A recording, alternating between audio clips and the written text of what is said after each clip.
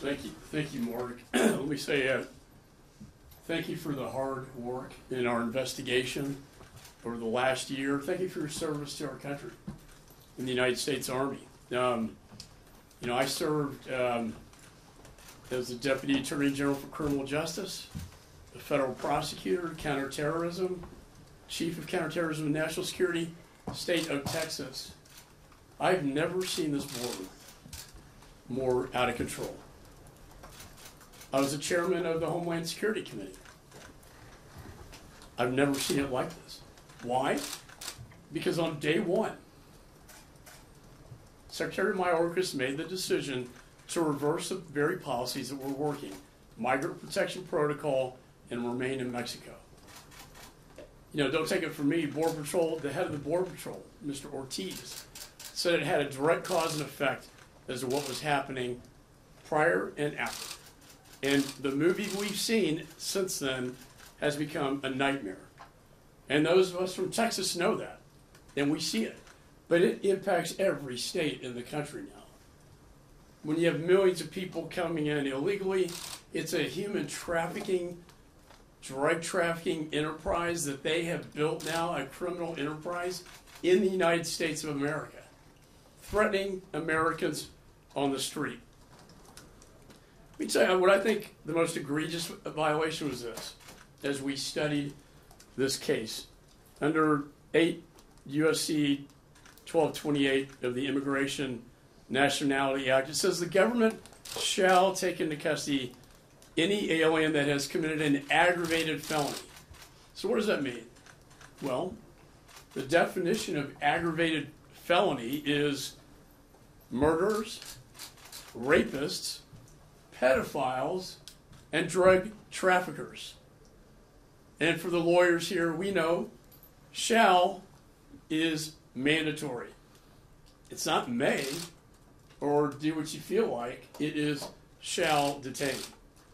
What does Mayorkas do September 2021? In a memo, the guidance for law enforcement of immigration law to his Border Patrol agents, he says, don't pay attention to that law.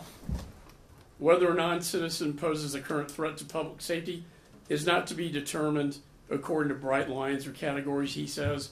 Our personnel should not rely on the fact of conviction or just a database search alone. He violated the law.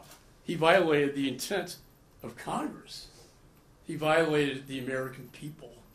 He has caused injuries the Founding Fathers talked about to our society by fentanyl. My children have been to too many funerals. When we're going upwards of 300,000 people now dead in the United States, more than World War II and Vietnam combined, because of this one man. People ask me, why are you guys doing this? The Senate, they're going to toss it out. Well, we have a name for the House of Representatives, and it's called the People's House, because we are the voice of the people. And when I go home and across this country, the voice of the people is very clear. Secure the border and impeach this man, this criminal. It's very, very clear. We did our job in the House. And I pray that Senator Schumer will do his job in the Senate as he is required to do under the Constitution. I want to close with this. Justice Story, very well-respected Supreme Court justice in 1833, when they're talking about impeachment, says, where a Lord Admiral has neglected to safeguard the seas, that shall be deemed an impeachable offense.